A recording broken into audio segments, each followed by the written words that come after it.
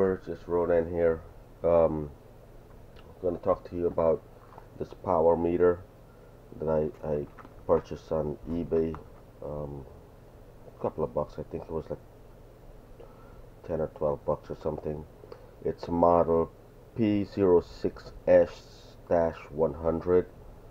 What I'm going to be using this for is for my generator, to monitor the legs on the generator. Basically, when I see the legs on the generator, I'm going to be monitoring the 120 output to give me 240.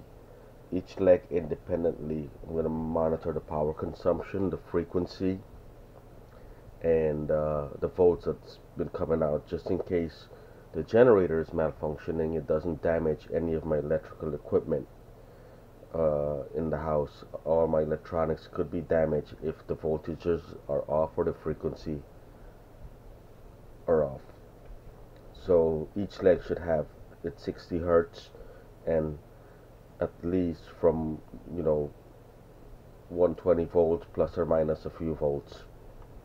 Basically what I'm going to be doing here is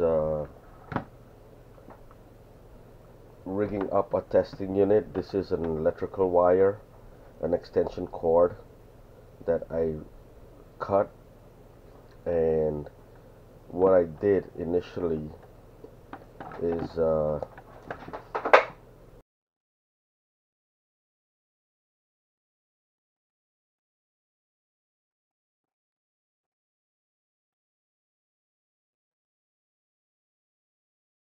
to test this this power meter. What I did was I got an extension cord and I traced out my hot line and my neutral line, and my hot line is the narrow plug, so I traced that out down to the end, all the way out. And basically what I did was I put an orange mark on two sides of it, which would be here. This way, when I wire this up, I know which way to connect my coil. So what I'm doing right now is, in this meter right here, is that I have my wire connected in, and you can see there's numbering 1, 2, 3, 4, and 1 and 2 goes to the coil.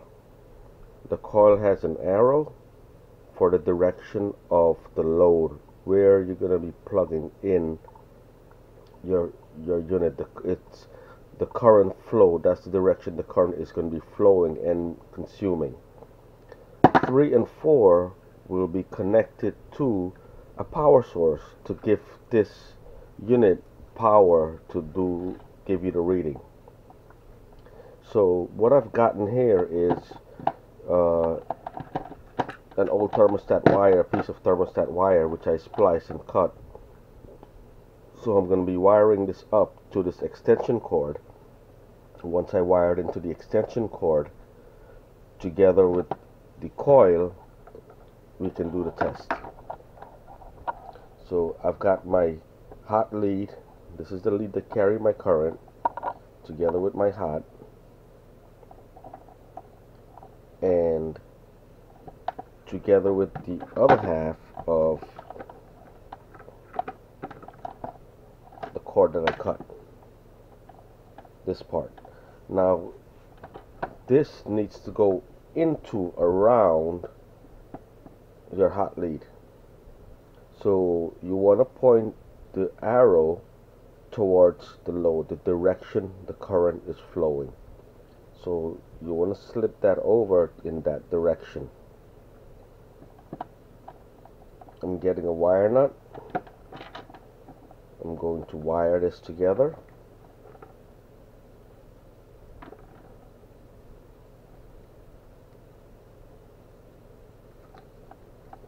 And so that you know, the reason I'm pre-testing this is because it's from China and it takes about 6 weeks. That's one. Two, the unit itself doesn't have much English on it. It's all in Chinese. And it states that it's 50 hertz versus 60. So I needed to confirm that this is actually reading 60 hertz. So now that I've got my unit wire nut together with my electrical source, I'm using this hair dryer as my tester. So I'm going to plug that in and see what I get out of this unit.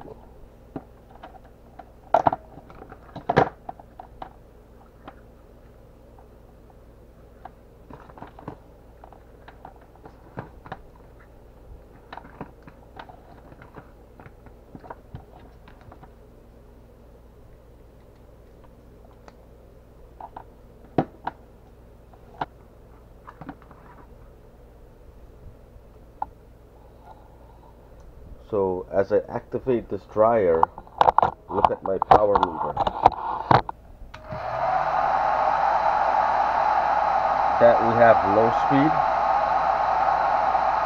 You can see the watts that's being consumed, your amp draw, your kilowatt hours, frequency, power factor, voltage,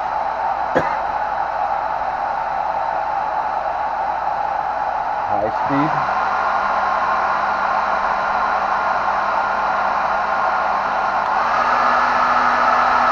very high speed.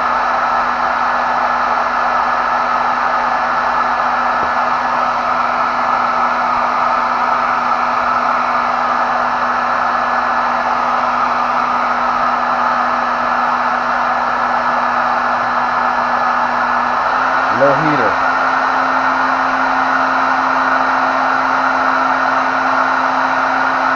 Just air, forced air, no heater. Air, heater.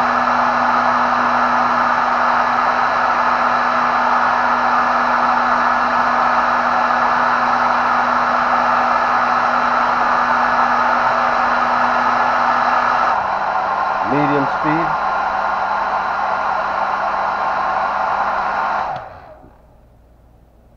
Then we're off. There's a button here that you can use to set. It illuminates the unit itself and it also sets alarm. So if you have an alarm for a certain amount of watts, you need to know if you exceed that watts, you can set that alarm and it will trigger. I don't think it's an audible alarm, it's probably a flashing alarm.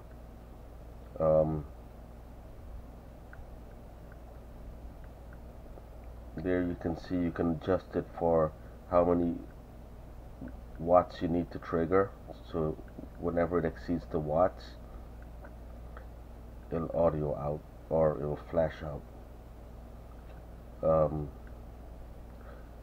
I guess with this one button you can try to navigate your way through